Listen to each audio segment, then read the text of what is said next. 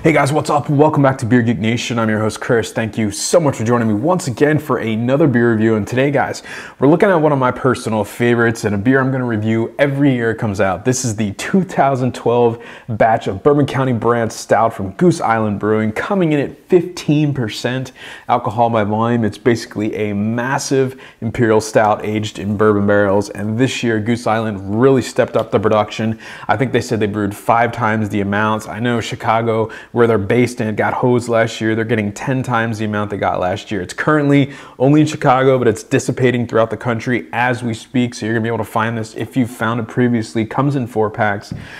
With that said, one of my favorite beers. Just let me get into a glass. So you guys know how it smells, tastes, and give you the verdict on the 2012 Goose Island Bourbon County brand stout. All right, guys, so the appearance on the Bourbon County Stout, it's ridiculously dark. Again, pours like, you know, hot fudge at like a sundae fountain or something like that. No light getting through this thing whatsoever. Very, very little head to speak of. If there's any head, it's around the edge of the glass, and it's a dark mocha, you know, verging on a brown. Tight white bubbles, definitely where the head is present. Lots of lacing on this one. Tons of alcohol legs, but at 15%, you're gonna get that no matter what you do. Decent amount of carbonation in this one as well. Yeah, I mean, it just looks like the biggest, darkest imperial stout you can find. All right, guys, the aroma on the Bourbon County brand stout.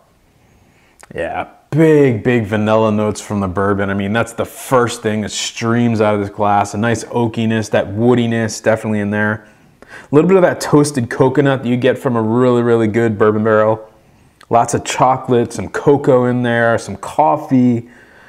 Nice kind of dark fruit, maybe a dark pitted fruit like a cherry or a plum.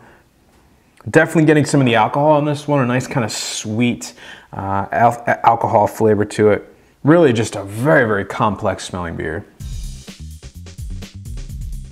All right, guys, so the taste on the Goose Island Bourbon County brand stout 2012. Cheers. It's such a fantastic beer, and it seems to get better every single year. Right at the front of the tongue, you're hit with those big imperial stout notes. You know, that bitterness from a cocoa, a dark chocolate, a very dark chocolate, espresso type flavors coming through. Middle of the mouth, getting front to the middle of the mouth, you just get hit with huge amounts of vanilla, this coconut from the barrel, the vanilla from the bourbon barrel. There's a slight ashiness, almost like a dustiness type of flavor to it. It's kind of hard to explain, but definitely like a prickly type flavor. Big sweetness in this one. You know, it's a dark fruit, fig, pitted fruit type of sweetness in there. Middle of the mouth to the back, just more sweetness, more vanilla, more coffee, dark chocolate. Definitely feeling the burn on this one. 15%, I would expect it. You taste that alcohol, but it plays off the vanilla really nicely. Plays off the bitterness from the chocolate flavors and the coffee flavors in this one perfectly. Super sweet finish. Again, more fruits, figs, that aftertaste of that plum and dark pitted fruits in there. Big sweet finish on this one. A just big, massive bourbon forward beer. Just awesome stuff. All right, guys, so the final verdict on the Goose Island Bourbon County brand stout, 15% alcohol by volume. Like I said, guys, this is one of my favorite beers. This is one of the beers that really got me into bourbon barrel beers. This is an A+ for me. It's a world-class, you know, well-crafted, engineered, just fantastic beer. It's balanced, but at the same time, it's just so in your face and so extreme. If you love bourbon, you're gonna love this beer.